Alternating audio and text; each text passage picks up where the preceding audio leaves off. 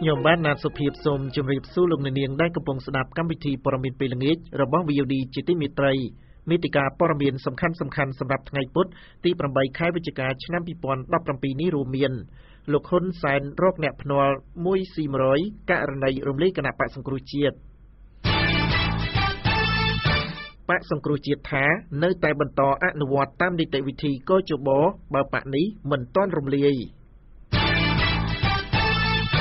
រួមទាំងព័ត៌មានសំខាន់មួយចំនួនទៀតដែលនឹងជម្រាបជូនលោកអ្នកនាងស្ដាប់ជាបន្តបន្ទាប់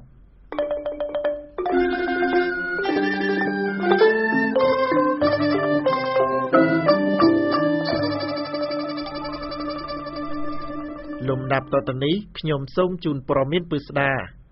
លោកអ្នកនាងស្ដាប់ជាទីមេត្រីលោកនាយករដ្ឋមន្ត្រីហ៊ុនសែនបានប្រកាសរកអ្នកភ្នាល់គ្នាជាមួយលោកដោយថាមួយសងត្រឡប់វិញ100ករណីគណៈបក្សសង្គ្រោះជាតិគណៈតុលាការកំពូលនឹងបើកសវនកម្មលើករណីនេះនៅថ្ងៃទី16ខែវិច្ឆិកាខាងមុខនេះក្នុងពិធីជួបជាមួយគណៈកម្មការនៅតំបន់ចំការដងខណ្ឌដង្កោរាជធានីភ្នំពេញនៅថ្ងៃនេះលោកនាយករដ្ឋមន្ត្រីហ៊ុនសែនបានថ្លែងថាអ្នកនៅតាមហាងកាហ្វេកំពុងតែភ្នាល់គ្នាករណីរំលាយគណៈបក្សសង្គ្រោះជាតិលោកបន្តថាលោកហ៊ានភ្នាល់គ្នាមួយសងវិញ100បើសិនជាមិនរំលាយឲ្យទៅយកលុយពីលោកខ្ញុំបានអំពាវនាវថាអ្នកទាំងឡាយខ្ញុំចង់ប្រឡឱកាសឲ្យបន្តធ្វើជាមេឃុំចៅសង្កាត់ឬក៏ចតុបឬក្រុមប្រឹក្សាតទៅទៀតគេថាអត់ទេអត់មានរំលាយទេឥឡូវចាក់ភ្នល់បើរំលាយស៊ីតែមួយទេបើអត់រំលាយ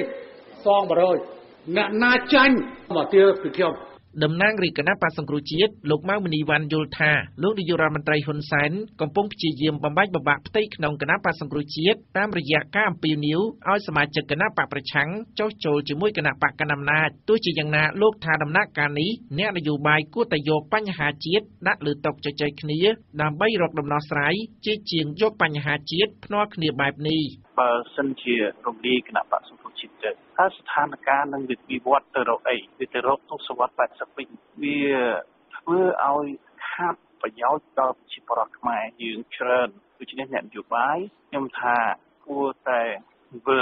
មករកចំណុចណាមួយដែលជាដំណោះស្រាយដើម្បីដោះស្រាយជូនជាតិមាតុភូមិរបស់យើងវិញមានប្រសើរជាជាតិនាយកប្រតិបត្តិអង្គការ Netflix លោកសំគុណធីមីមានប្រសាសន៍ថាការលើកឡើងរបស់លោកហ៊ុនសែនមុនតុលាការកំពូលកាត់សេចក្តីបែបនេះមិនមានអ្វីចម្លែកទេប៉ុន្តែលោកថាបើតុលាការកំពូលសម្រេចរំលាយគណៈបក្សសង្គ្រោះជាតិតាមការចង់បានរបស់លោកហ៊ុនសែនមែននឹងធ្វើឲ្យប៉ះពាល់ដល់ដំណើរការលទ្ធិប្រជាធិបតេយ្យនិងសេដ្ឋកិច្ចជាតិជាដើមប៉ះពាល់ដល់ប្រជាធិបតេយ្យហើយប៉ះពាល់ខាងអនុវត្តហើយបញ្ហាជាតិច្រើនណាស់ព្រោះរឿងប្រទេសជាតិតែដោះស្រាយរឿងព្រំដែនរបស់បុគ្គលអីទាំងអស់ច្រើនណាស់ហើ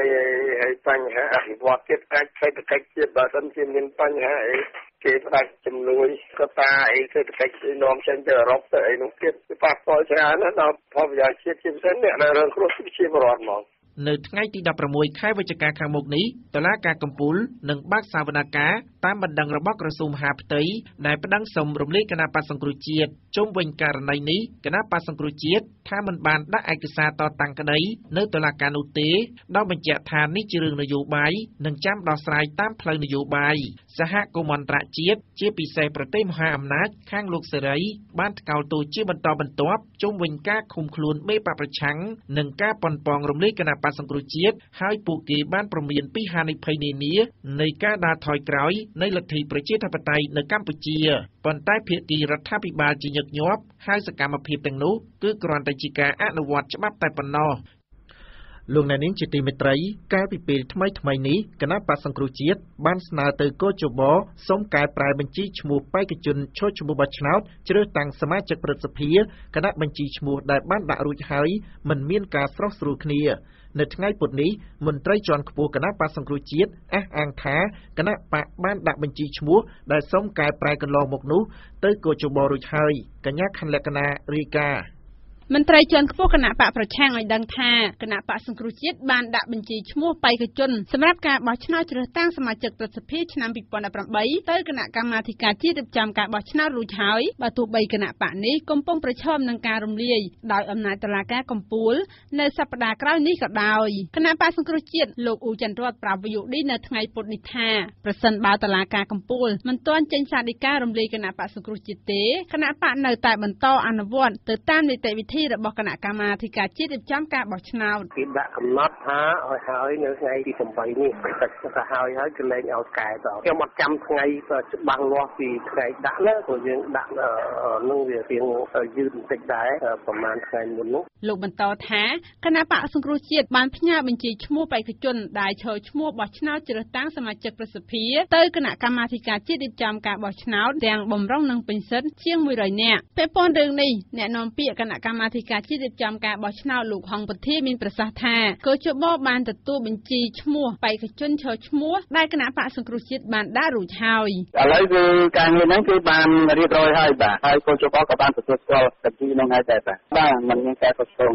លោកបន្តថាគណៈបកដែលបានដាក់បញ្ជីឈ្មោះបេក្ខជនចូលឈ្មោះបោះឆ្នោតជ្រើសតាំងសមាជិកព្រឹទ្ធសភាមាន3គណៈបកគឺគណៈបកសង្គ្រោះជាតិគណៈបកប្រជាជនកម្ពុជានិងគណៈបកយុវជនកម្ពុជាកាលពីថ្ងៃទី1ខែវិច្ឆិកាឆ្នាំ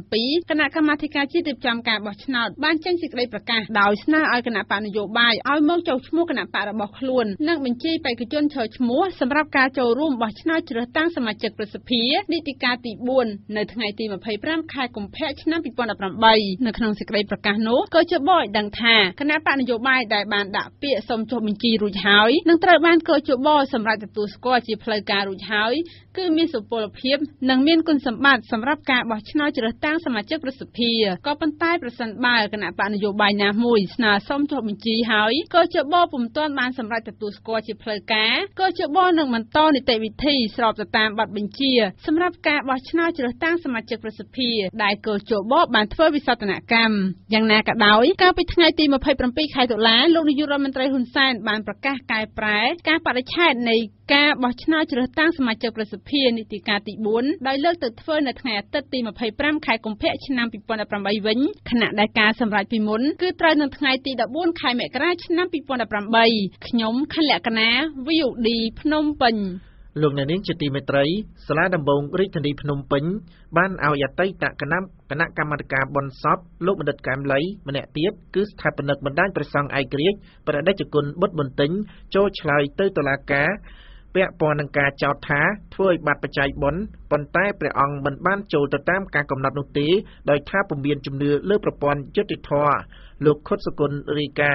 អតីតសមាជិកគណៈកម្មការបុណ្យសពលោកកែមលីមួយរូបទៀតដែលរងការចោទថាធ្វើឲ្យបាត់បង់បច្ច័យបុណ្យបានបញ្ជាក់ពីមូលហេតុក្រោយខកខានមិនចូលទៅបំភ្លឺនៅតុលាការជាលើកទី2នៅថ្ងៃពុធនេះដោយថាពុំមានជំនឿលើប្រព័ន្ធយុត្តិធម៌សាលាដំបងរាជធានីភ្នំពេញកាលពីពាក់កណ្ដាលខែតុលាបានកោះហៅអតីតសមាជិកគណៈកម្មការបុណ្យសពលោកកែមលីចំនួន3នាក់ជាលើកទី2ក្នុងនោះមានស្ថាបនិកបណ្ដាញព្រះសង្ឃឯករាជ្យព្រះតេជគុណបុត្របន្ទិញដែលបានប្តឹងដោយប្រធានបកមួយក្នុងវីដេអូឃ្លីបផ្សាយតាម Facebook នៅថ្ងៃទី8ខែវិច្ឆិកាឆ្នាំ2017នេះស្ថាបនិកបណ្ដាញព្រះសង្ឃឯករាជ្យព្រះតេជគុណបុត្របន្ទិញមានសង្ឃដីកាថាមូលហេតុដែលមិនចូលទៅបំភ្លឺតាមដីកាកោះរបស់តុលាការដោយសារព្រះអង្គមិនជឿថាតុលាការនឹងផ្ដល់យុត្តិធម៌ស្ថាប័នមួយដែលគ្រាន់តែជាឧបករណ៍កំដរអំណាចរបស់ក្រុមអ្នកមានអំណាចយើងធ្វើពាក្យឯកាមិនទទួលស្គាល់តុលាការហើយយើងចង់ឃើញយុត្តិធម៌សម្រាប់មនុស្សដែលយើងស្រឡាញ់ហើយរឿងទី3ទៀតអាត្មាមើលឃើញថាគេប្រឡែងលេងជាមួយនឹង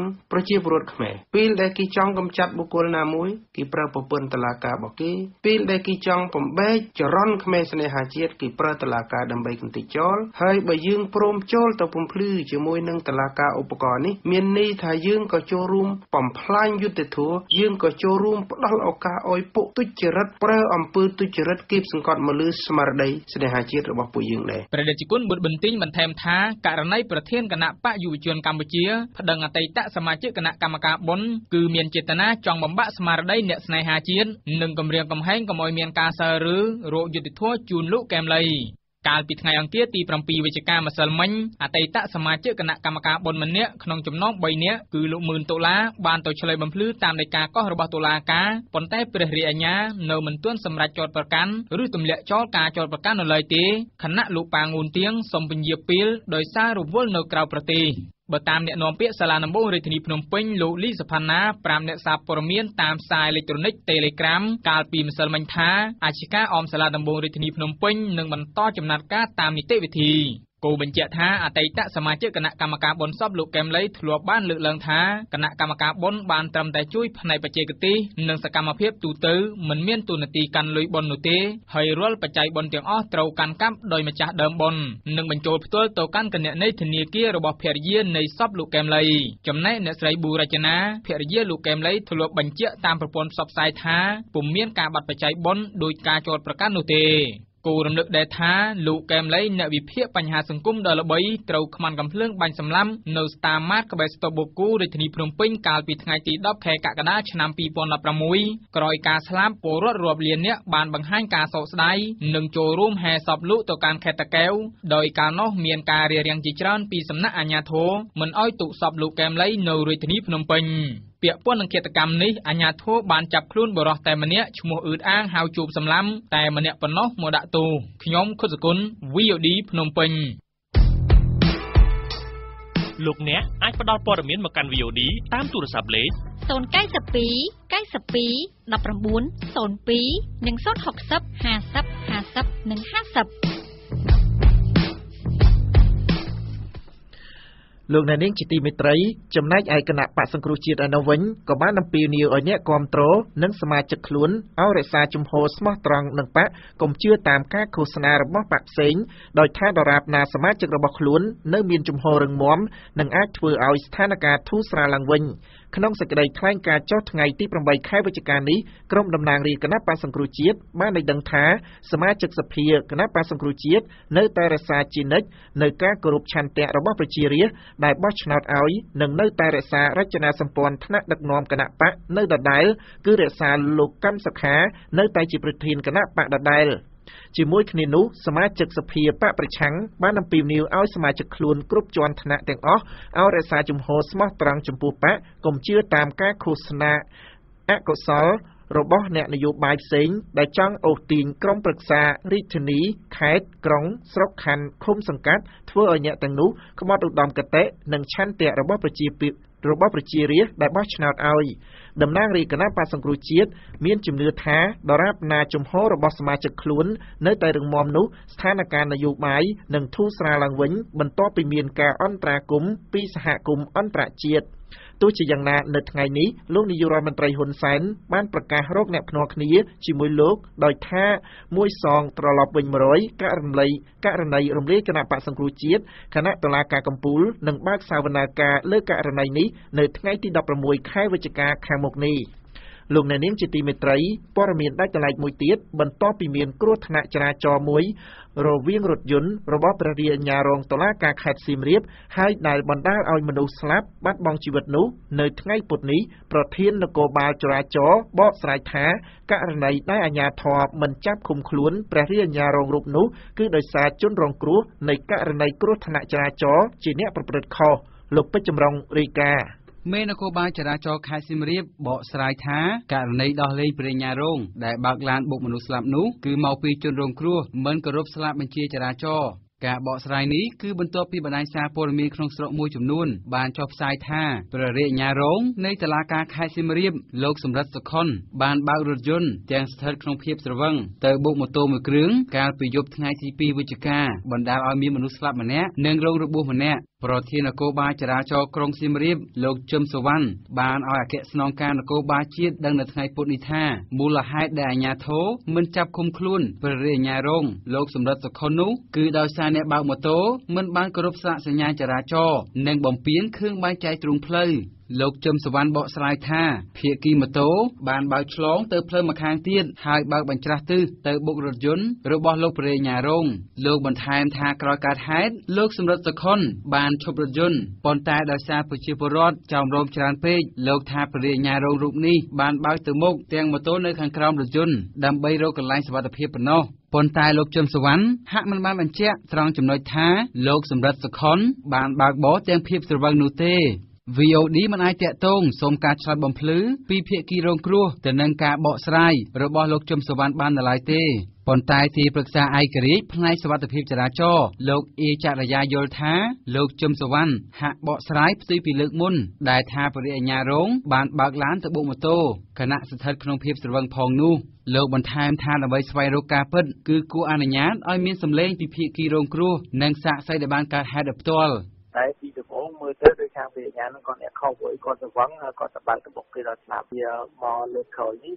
តាមចោតម៉ូតូអ្នកខុសវិញព្រោះអីដើម្បីឲ្យទៅចោតរឿងហ្នឹងត្រឹមហ្នឹងអញ្ចឹងកាលណាពីចោតម៉ូតូខុសវាអត់មានរឿងអីទៅបន្តទៀតទេហើយជាវាមានការលំបាកក្នុងការ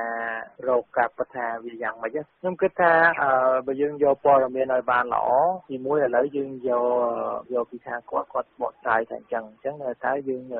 ជនរងគ្រោះវិញយើងគាត់ហ៊ាននិយាយការពិតទេអញ្ចឹងតើតែ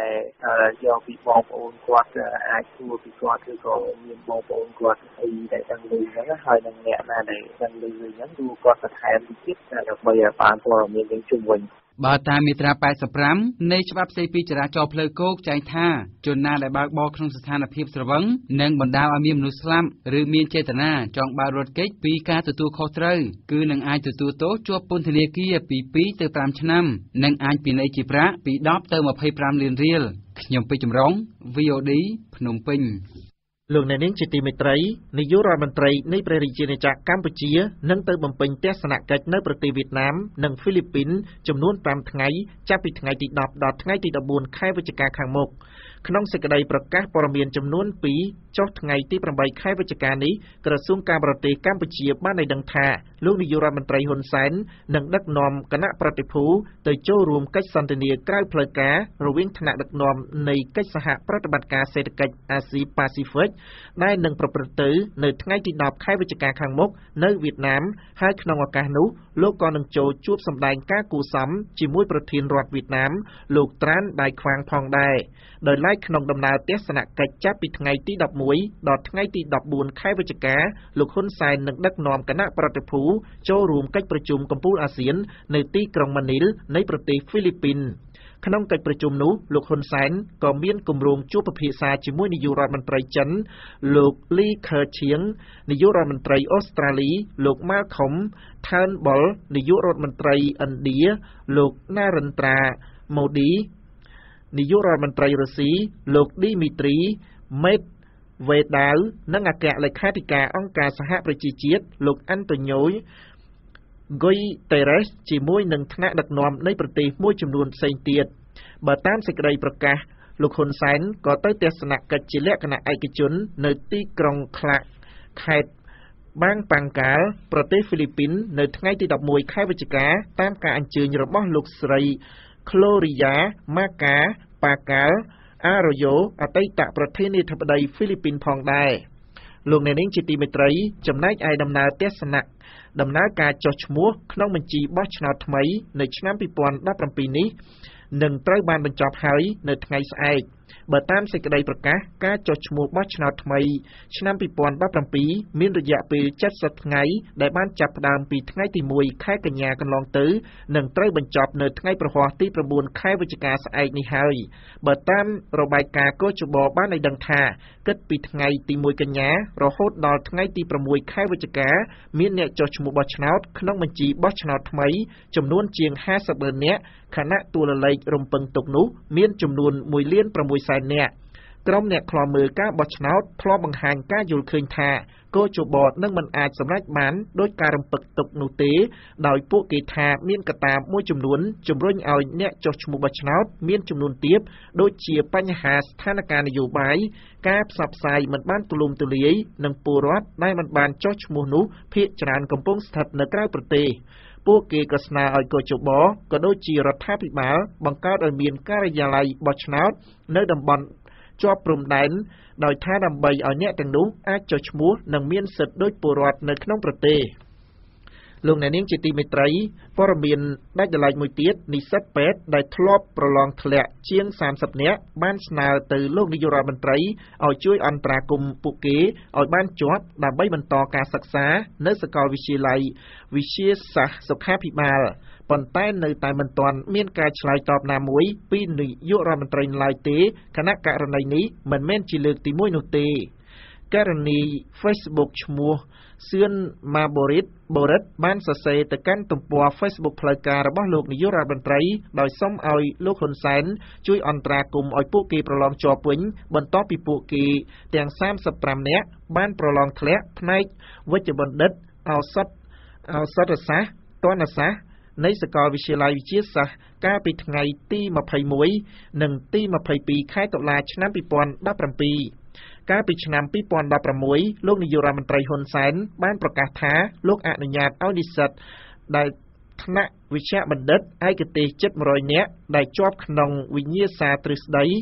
តែធ្លាក់វិញ្ញាសាផ្ទាល់មាត់បានចូលរៀននៅសាកលវិទ្យាល័យសុខាភិបាលបន្ទាប់ពីលោកបានឃើញសិស្សដែលប្រឡងធ្លាក់ទាំងនោះសរសេរផ្ញើមកកាន់ Facebook របស់លោកជាមួយនឹងការស្នើនេះអ្នកដែលប្រើប្រាស់បណ្ដាញទំនាក់ទំនងសង្គមមួយចំនួនបានរិះគន់ដោយក្នុងនោះមានមួយចំនួនបានបង្ហាញមតិយោបល់ថាប្រសិនជាធ្វើបែបនេះបានតើចាំបាច់មានការប្រឡងធ្វើអ្វីពេលធ្លាក់សុំជាប់តែពេលមើលអ្នកជំងឺស្លាប់សុំអ្វីប្រឡងពេទ្យធ្លាក់នាំគ្នាសុំសម្ដេចអញ្ចឹងពេលខ្លាយជាគ្រូពេទ្យបួងសួងចាក់ថ្នាំមិនឲ្យគេស្លាប់ឬយ៉ាងម៉េចគណៈពេលដែលវិជាសាស្ត្រគណៈពេលដែលវិស័យសុខាភិបាលកម្ពុជាបានរងការរិះគន់យ៉ាងខ្លាំងពីមហាជនទាំងសេវាកម្មនិងគុណភាពលោកនាយករដ្ឋមន្ត្រីហ៊ុនសែនកាលពីថ្ងៃទី29ខែកុម្ភៈឆ្នាំ2016បានច្រានចោលការរិះគន់ទាំងនោះដោយលោកថាគ្រូពេទ្យកម្ពុជាមិនអាក្រក់ដល់ទៅ90ឬ99% នោះឡើយ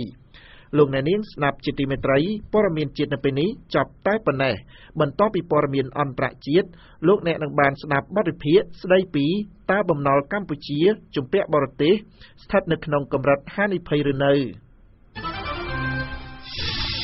VOD ព័ត៌មានឯករាជ្យព័ត៌មានអន្តរជាតិនៅពេលនេះជម្រាបជូនដោយលោកពៅមេតាព្រឹត្តិការណ៍ព័ត៌មានអន្តរជាតិសម្រាប់ពេលល្ងាចនេះចាប់ផ្ដើមចេញពីក្រមភេរវកម្មប៉ុនប៉ងវាយប្រហារនៅក្នុងពិធីមង្គលការកូនស្រីប្រធានាធិបតីឥណ្ឌូនេស៊ីនគរបាលនៃអង្គភាពបង្ក្រាបអំពើភេរវកម្មរបស់ឥណ្ឌូនេស៊ីបានឃាត់ខ្លួនយុវជនម្នាក់ដែលសង្ស័យថាជាសមាជិកក្រុមសកម្មប្រយុទ្ធរបស់រដ្ឋអ៊ីស្លាមមានគម្រោងវាយប្រហារទៅលើអ្នកការទូតមីយ៉ាន់ម៉ាដែលចូលរួមមង្គលការកូនស្រីប្រធានាធិបតីជូកូវីនដូដូអ្នកនាំពាក្យនគរបាលរបស់ឥណ្ឌូនេស៊ីបានថ្លែងថាជនសង្ស័យរូបនោះមានអាយុ25ឆ្នាំរស់នៅក្នុងផ្ទះមួយនៅក្នុងទីក្រុងបេកាស៊ីជាមួយម្ដាយដែលមានអាយុ44ឆ្នាំនេះបើតាមសារព័ត៌មាន South China Morning Post នគរបាលបានថ្លែងថាជនសង្ស័យរូបនេះប៉ុនប៉ងវាយប្រហារទៅលើអ្នកការទូតមីយ៉ាន់ម៉ានិងស្ថានទូតមីយ៉ាន់ម៉ានៅក្នុងឱកាសនៃពិធីមង្គលការកូនស្រីប្រធានាធិបតីប៉ុន្តែសមត្ថកិច្ចបានដឹងមុនពីគម្រោងនៃការវាយប្រហារនេះហើយទប់ស្កាត់បានទាន់ពេលមង្គលការកូនស្រីប្រធានាធិបតីឥណ្ឌូនេស៊ីនៅថ្ងៃនេះរៀបចំឡើងនៅក្នុងទីក្រុងសូឡូនៅភាគកណ្ដាលនៃកោះចាវ៉ាមានភ្ញៀវសំខាន់ចូលរួមជាង 8,000 នាក់ក្នុងនោះរួមមានមន្ត្រីស្ថានទូតជាច្រើនចូលរួមឥណ្ឌូនេស៊ីគឺជាប្រទេសមួយក្នុងចំណោមប្រទេស3នៅអាស៊ីអាគ្នេយ៍ដែលកំពុងប្រឈមមុខខ្ពស់ក្នុងការវាយប្រហារដោយពួកក្រុម IS ដែលរាលដាលចេញពីប្រទេសស៊ីរីនិងប្រទេសអ៊ីរ៉ាក់ប្រទេសទាំង3នេះរួមមានប្រទេសឥណ្ឌូនេស៊ីប្រទេសម៉ាឡេស៊ីនិងប្រទេសហ្វីលីពីនកំពុងតែប្រឈមមុខបញ្ហាខ្លាំងដោយសារតែក្រុមភេរវកម្មបានវាយលុកចូលទីក្រុងម៉ារាវីស្ថិតនៅភាគខាងត្បូងនៃប្រទេសហើយបណ្ដាលឲ្យបាត់បង់អាយុជីវិតមនុស្សនិងខូចខាតអស់ទ្រព្យសម្បត្តិជាច្រើន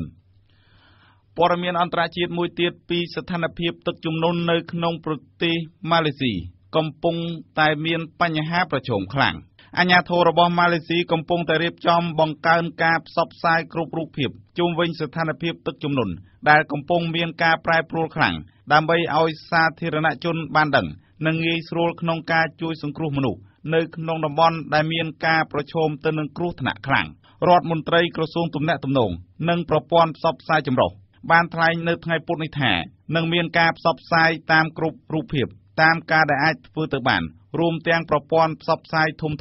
និងបណ្ដាញទំនាក់ទំនងសង្គមជាដើមដោយមានការភ្ជាប់ទៅនឹងនាយកដ្ឋានព្យាករណ៍អាកាសធាតុនេះបើតាមទីភ្នាក់ងារព័ត៌មានរបស់ម៉ាឡេស៊ីប៊ឺណាម៉ារដ្ឋមន្ត្រីក្រសួងទំនាក់ទំនងប្រព័ន្ធផ្សព្វផ្សាយចម្រុះបានកំណត់សម្គាល់ទីតាំងភូមិសាស្ត្រឲ្យបានច្បាស់ដើម្បីអន្តរាគមន៍ករណីដាច់ការទំនាក់ទំនងដោយសារស្ថានភាពទឹកជំនន់នៅក្នុងរដ្ឋភេណាងនិងរដ្ឋកេដាសទោះយ៉ាងណាលោកថានៅពេលនេះនៅមិនទាន់មានព័ត៌មានពីការដាច់ទំនាក់ទំនងដោយសារស្ថានភាពទឹកជំនន់នៅឡើយទេស្ថានភាពនៃទឹកជំនន់នៅក្នុងរដ្ឋទាំងពីររបស់ម៉ាឡេស៊ីបានបណ្ដាលឲ្យប្រជាពលរដ្ឋជាង 30,000 នាក់ត្រូវជម្លៀសចេញពីលំនៅឋានហើយរដ្ឋាភិបាលត្រៀមលុយប្រមាណ$35 លានសម្រាប់ដោះស្រាយបញ្ហានេះ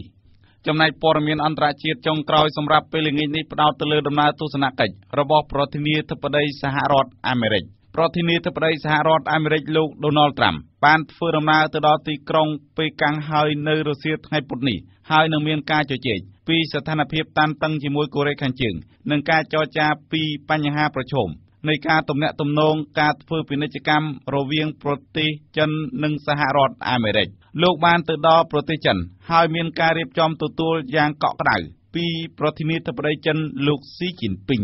នេះបើតាមសារព័ត៌មាន BBC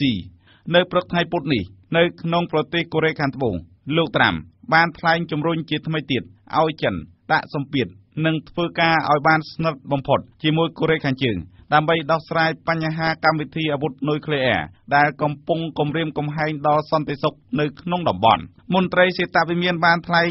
នៅពេលថ្មីនេះថាលោកត្រាំអាចនឹងមានការជជែកពីបញ្ហាកូរ៉េខាងជើងនិងបញ្ហាទំនាក់ទំនងពាណិជ្ជកម្មដែលមិនស្មើភាពគ្នាជាមួយប្រទេសចិន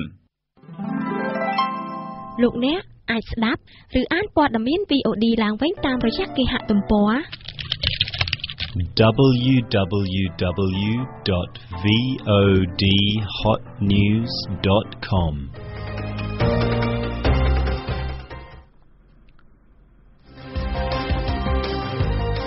វិទ្យាព្រឹត្តិការណ៍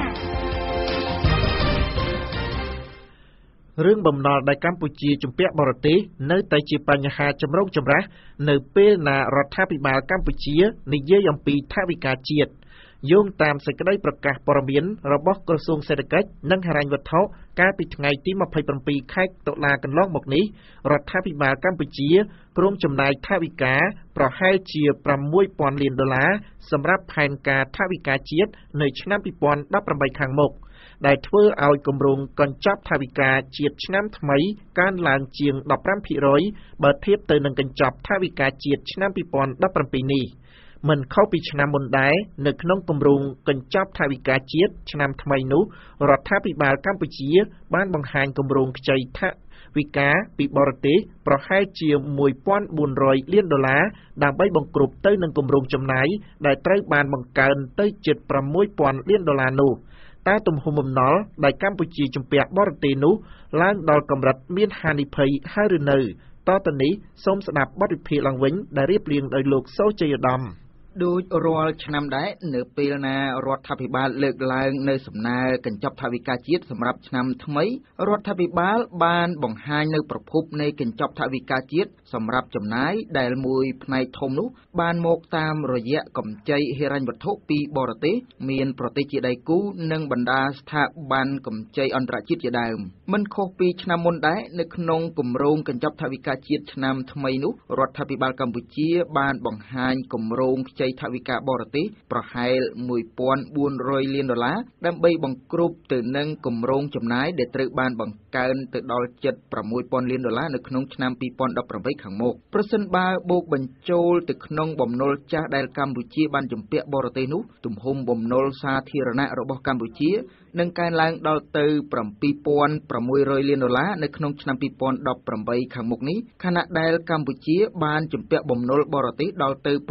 $6,200 លានរួចមកហើយគិតត្រឹមឆ្នាំ2017នេះបន្ទាប់ពីគម្រោងខ្ចីប្រាក់បរទេសនេះត្រូវបានផ្សព្វផ្សាយជាសាធារណៈនោះវាបានជំរុញឲ្យមានការចោទសួរថាតើទំហំបំណុលដែលកម្ពុជាជំពាក់បរទេសនោះឡើងដល់កម្រិតមានហានិភ័យហើយឬនៅប្រសិនបើគេយកតួលេខនៃទំហំបំណុលសាធារណៈរបស់កម្ពុជាទៅធៀបនឹងទំហំសេដ្ឋកិច្ចរបស់ប្រទេសនេះគេអាចដឹងបានថាបំណុលសាធារណៈដែលកម្ពុជាជំពាក់បរទេសមានកម្រិតប្រហែលជាង 30% នៃទំហំសេដ្ឋកិច្ចកម្ពុជាដែលត្រូវបានរដ្ឋាភិបាលកម្ពុជាព្យាករណ៍ថានឹងមានទំហំកើនឡើងដល់ទៅ$24,552 លាននៅឆ្នាំ2018ខាងមុខនេះហើយប្រសិនបើតួលេខបំណុលនេះត្រូវបានយកទៅធៀបនឹងចំនួនប្រជាជនកម្ពុជាសរុបប្រហែល15 លាននាក់នោះគេអាចរកឃើញថាពលរដ្ឋកម្ពុជាម្នាក់ជំពាក់បំណុលបរទេសដល់ទៅជាង$500នៅក្នុងឆ្នាំ2018ខាងមុខខណៈដែលចំណូលមធ្យមប្រចាំឆ្នាំរបស់ពលរដ្ឋកម្ពុជាម្នាក់មានទំហំប្រហែលជា$1,200ប៉ុណ្ណោះទោះបីបំណុលសាធារណៈរបស់កម្ពុជាកើនឡើងរៀងរាល់ឆ្នាំក្តីក៏រដ្ឋាភិបាលកម្ពុជានៅតែអះអាងថាទំហំនៃការខ្ចីប្រាក់បរទេសនេះ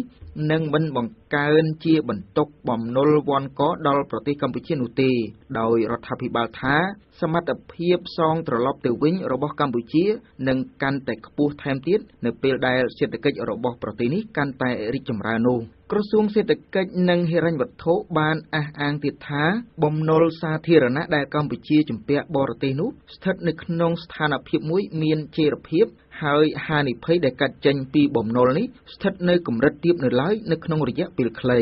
ការអះអាងបែបនេះរបស់រដ្ឋាភិបាលត្រូវបានអ្នកជំនាញសេដ្ឋកិច្ចលោកង៉ែតជូយល់ស្របដោយលោកថាកម្ពុជានៅតែមានលទ្ធភាពសងបំណុលនេះប៉ុន្តែលោកបានចោទសួរអំពីបញ្ហាប្រសិទ្ធភាពនិងតម្លាភាពនៃការប្រើប្រាស់កម្ចីបរទេសសម្រាប់គម្រោងវិនិយោគសាធារណៈនានានៅក្នុងប្រទេសកម្ពុជាមិនទាន់ជាបញ្ហាខ្ញុំគិតថាមិនទាន់ជាបញ្ហាអញ្ចឹងណាប៉ុន្តែរដ្ឋាភិបាលត្រូវត្រៀមខ្លួនដែរចង់ថាទៅថ្ងៃអនាគតគឺកាត់បន្ថយការខ្ចីពីបរទេសណាពីព្រោះយើងចិត្តដល់កម្រិតលីដែលខ្ញុំបានលើកឡើងគឺកម្រិតហ្នឹងគួរតែលីមីតត្រឹម 50% នៃ GDP អញ្ចឹងបន្តដល់កម្រិតលីមីតហើយយើងនៅបន្តខ្ចីទៀតវាអាចនឹងធ្វើសេដ្ឋកិច្ចងាយរងគ្រោះទោះបីជាខាងរដ្ឋាភិបាលនិងអ្នកជំនាញសេដ្ឋកិច្ចនៅតែមានគំនិតសុទិដ្ឋិនិយមចំពោះទំហំបំណុលសាធារណៈរបស់កម្ពុជាក៏ដោយប៉ុន្តែអ្នកនាំពាក្យគណៈបក្សសង្គ្រោះជាតិនិងជាអនុប្រធានគណៈកម្មាធិការសេដ្ឋកិច្ចនិងហិរញ្ញវត្ថុនៅក្នុងរដ្ឋសភាលោកសុនឆៃមានក្តីបារម្ភចំពោះកំណើននៃទំហំបំណុលដែលកម្ពុជាជំពាក់បរទេសលោកបានបន្ថែមថាកញ្ចប់ថវិកាជាតិត្រូវបានបង្កើនជារៀងរាល់ឆ្នាំប៉ុន្តែលទ្ធផលដែលកើតចេញពីកញ្ចប់ថវិកាជាតិនោះលោកថាមិនសមាមាត្រនោះទេលោកសុនឆៃបានឲ្យដឹងទៀតថាប្រទេសកម្ពុជាបានចាប់ផ្ដើមសងការប្រាក់ជាង$200 លានក្នុងមួយឆ្នាំយើងដឹងហើយថាអ្វីដែលរដ្ឋាភិបាលបានអះអាងពីកំណើនសេដ្ឋកិច្ចកន្លងទៅប្រហែលជា7% ហ្នឹងគឺភាគច្រើនគឺកើនឡើងគឺការកើននៃសេដ្ឋកិច្ចគឺចេញពីការខ្ចីលុយគេទេដោយសារយើងយកលុយគេ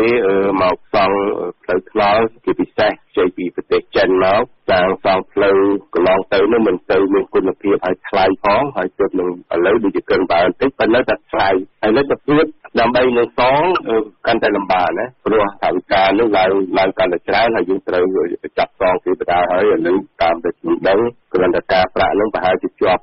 $200 លានក្នុងមួយឆ្នាំដូច្នេះយើងនឹងធ្វើឲ្យការលូតលាស់សេដ្ឋកិច្ចយើងនឹងជួបផលវិបាកមិនខុសពីលោកង៉ែតជូនោះទេលោកសុនឆៃបានប្រាប់ទៅរដ្ឋាភិបាលឲ្យយកចិត្តទុកដាក់ពង្រឹងឡើងវិញនូវការពិនិត្យនិងតាមដានថវិកាជាតិឲ្យកាន់តែតឹងរឹងជាពិសេសលោកចង់ឃើញរដ្ឋាភិបាលពិនិត្យមើលការប្រើប្រាស់ថវិកាជាតិខុសទិសដៅក្តីបារម្ភពីប្រសិទ្ធភាពនៃការប្រើប្រាស់កម្ចីបរទេសមិនមែនគ្មានមូលដ្ឋាននិងគ្មានគំរូសម្រាប់ឆ្លុះបញ្ចាំងនោះទេ ជាឧទាហរណ៍ប្រទេសក្រិចនៅក្នុងតំបន់ចាយប្រាក់អឺរ៉ូដែលជាមូលដ្ឋានអភិវឌ្ឍយូរឆ្នាំមកហើយនោះបែរជាធ្លាក់ចូលទៅក្នុងវិបត្តិបំណុលនៅឆ្នាំ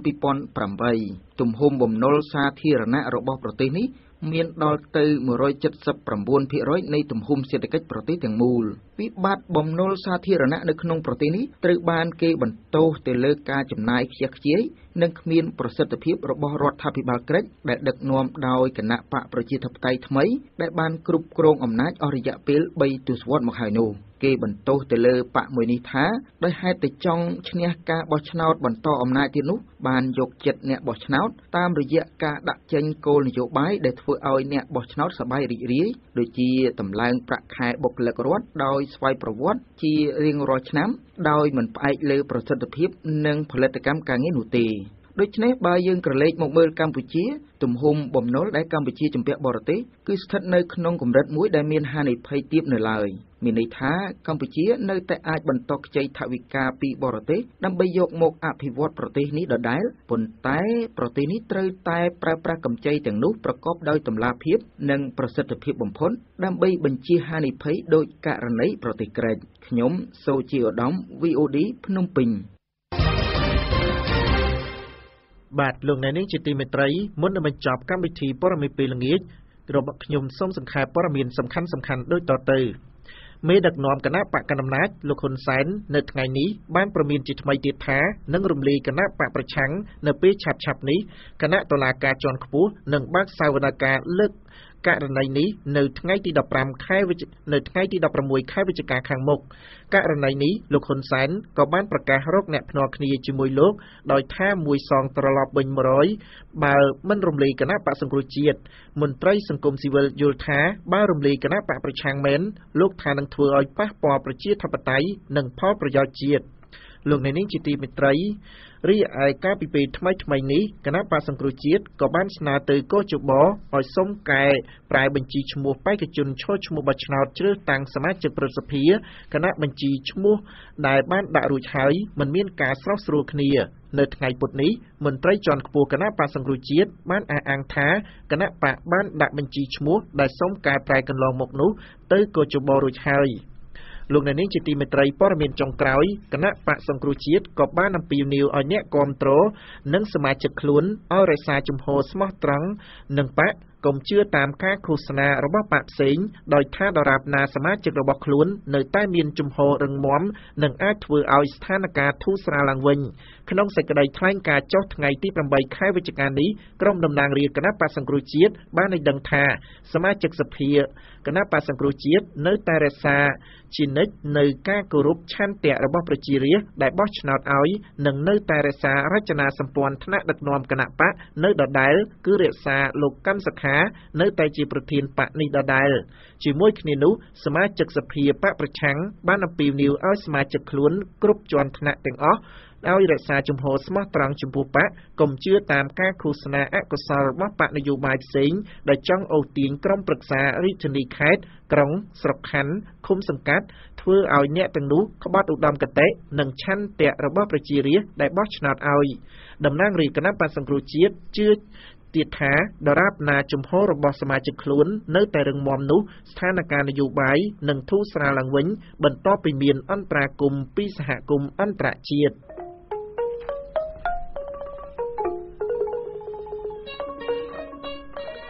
បាទលោកអ្នកនាងជាទីមេត្រីកម្មវិធីព័ត៌មានពេលល្ងាចរបស់ VOD ដែលបានផ្សាយជូនលោកអ្នកនាងស្ដាប់នៅពេលនេះចាប់តែប៉ុណ្ណេះខ្ញុំបាទណាតសុភាពរួមទាំងសហការីទាំងអស់សូមអរគុណនិងសូមជម្រាបលា